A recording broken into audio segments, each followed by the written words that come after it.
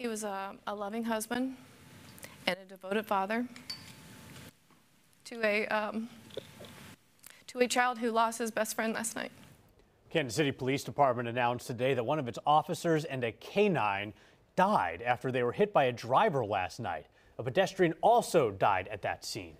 James Mulbauer, better known as Jim, a 20-year veteran of the Kansas City Police Department. Fox 4's Jonathan Ketz live from police headquarters downtown, where, John, there's a poignant display of the department's sadness. A police cruiser adorned with flowers now.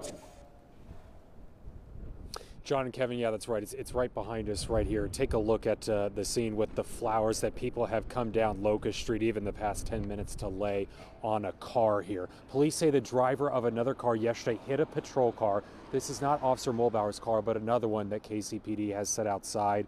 So this crash yesterday caused a second collision with someone walking. That person, as we mentioned, died at the scene.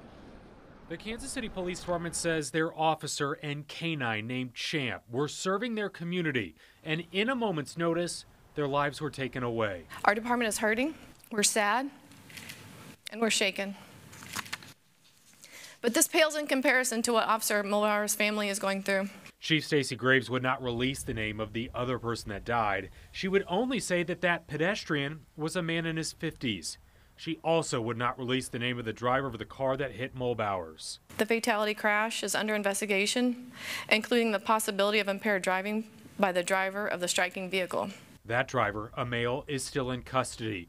The case has not been sent over to prosecuting attorney Jean Peters Baker yet. The time that sticks out to me today is that arrest that he made on I-29 of Brandon Howe, and helped secure that conviction. Baker says Howe was the man who killed 5 people in a South Kansas City killing spree back in 2014. This officer very heroically arrested Brandon Howe that night along the roadside of I-29. But for him, I fear what additional harm would have come to our community without that arrest.